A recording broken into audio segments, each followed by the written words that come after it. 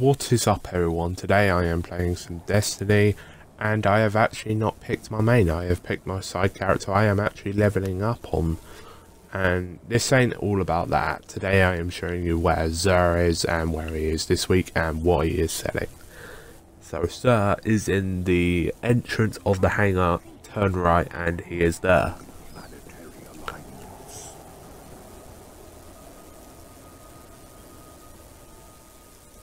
So now we're in the menu where the Xur is and what he is selling. So first of all, he is selling a legacy body armor engram for 29 strange coins. Then he's got a Titan gauntlets called No Backup Plans, 350 defense, intellect 37 out of 54, strength 34 out of 51. Shotgun kills trigger force barrier's duration is increased melee attack speed, and increased reload speed with shotguns for 13 strange coins. And then his second for hunters, which I am actually playing right now, Skyburner's Annex, 350 defense, intellect 72 out of 91. Not bad if I say so myself. And the abilities are a chance to create orbs on heavy weapon kills with a full super. Orbs may grant special ammo, more super energy from non-guardian kills, gain bonus energy on all pickups for 13 strange coins.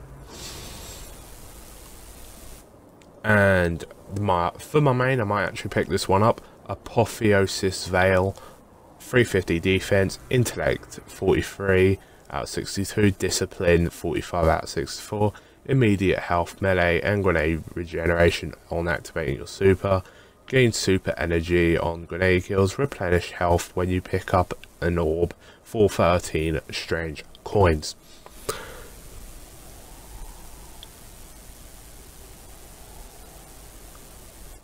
And last but not least, the hand cannon that used to be good in its prime, Hawkmoon 350 attack, and it has 11 bullets in the mag. 2 more random bullets in the magazine deal considerable bonus damage. 1 random bullet in the magazine causes considerable bonus damage for 23 strange coins. So we've got Curious, Glass Needles, 3 coins, 10 heavy weapon simps, 3 heavy weapon simps, Emerald Coil and Stealth Drive, and then you've got Mozolite and Exotic Shards and all that kind of shit, where I'm really not too bothered about. So if you like this video, don't forget to like and subscribe. You know how YouTube works.